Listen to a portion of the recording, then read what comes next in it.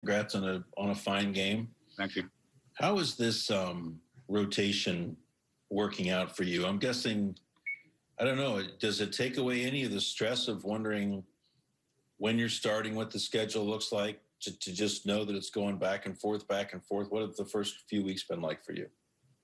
It's been good. I mean, it's a heavy schedule, and having two good goalies, it's great playing both of them.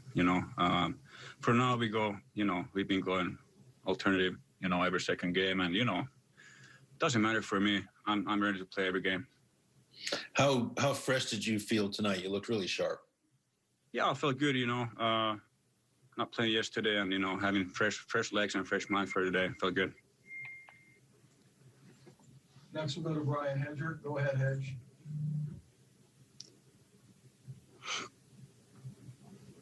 You got one, Hedge? Can you hear me? Yeah. All right. Just wonder what was it like having Lankinen at the other end there? Was that kind of fun to match up with him a little bit tonight? Yeah, that was great. I mean, just battling against one of the best friends you have, and getting a win. That was really fun. I think it's been like 6 or 7 years since we played against each other, and he won that one. So that was great to win today. Do you guys train together or anything in the off seasons? Yeah, we did during the fall.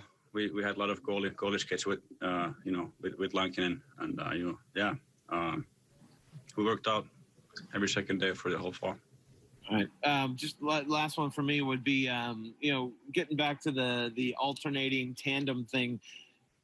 As a goalie, you obviously want to get locked into a rhythm there. But I mean, did you have any concerns about that? Coming in, that whether you would be able to feel sharp, with a full tandem like that? No concerns. Like I said, I'm just focusing on my stuff, and I'm ready to go every single day.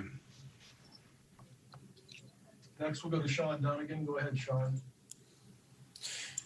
Thanks, Todd. Thanks, Joonas. When you make your first few saves in a game, can you tell what kind of game you're going to have? If you're going to have a good one, an okay one, can you tell what kind of game you're going to be able to play?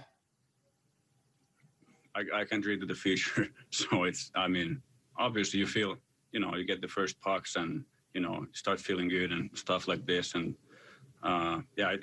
it doesn't depend on the first shots. It's just, for the whole day, you prepare for the game, and you get ready that way.